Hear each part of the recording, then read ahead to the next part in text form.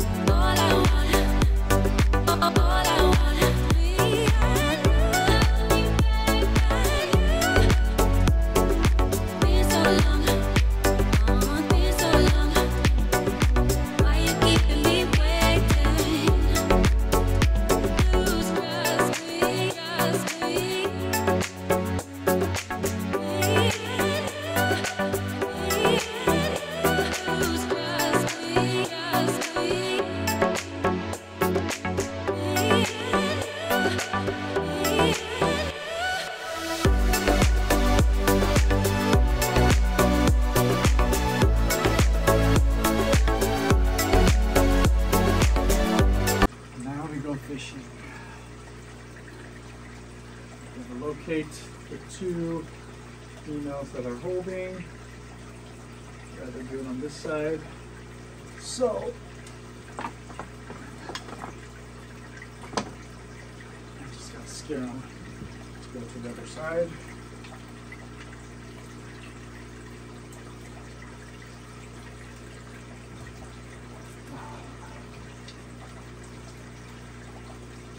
Which ones they are.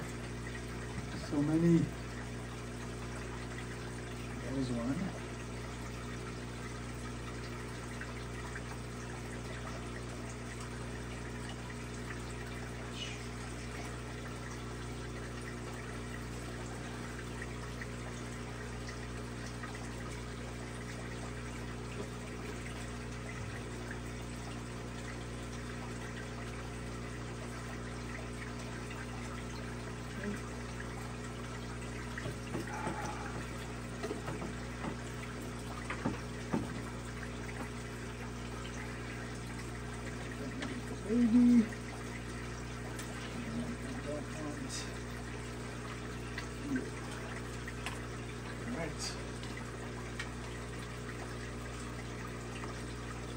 check it is good.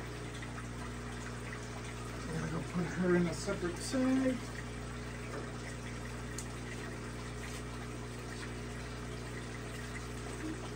Yeah. All right, so double check, and that is one of them. Now the other one is gotcha.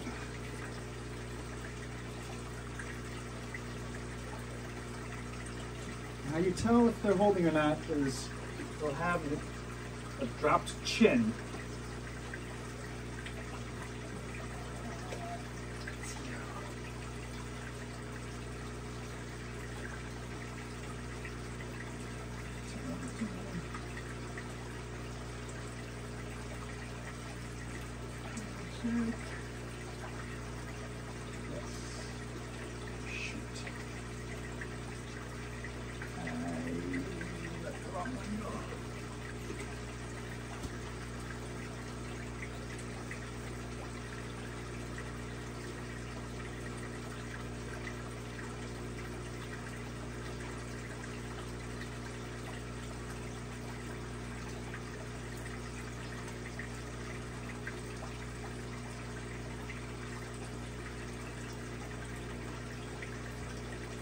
Much of a pain in the butt this is to do.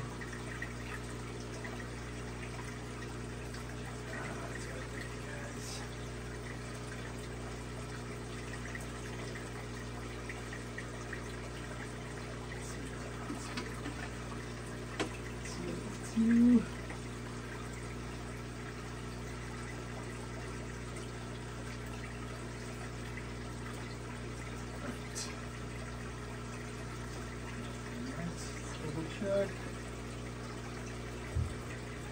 Come on, please do right. I think it is. I think I'm right, but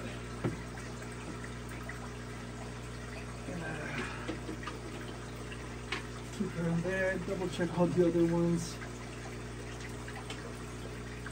Make sure none of them look like they're holding. So far, so good. Okay. The reason I can't tell too well is because she's probably a newer mom. She hasn't been holding too long, but yeah, she is. All right.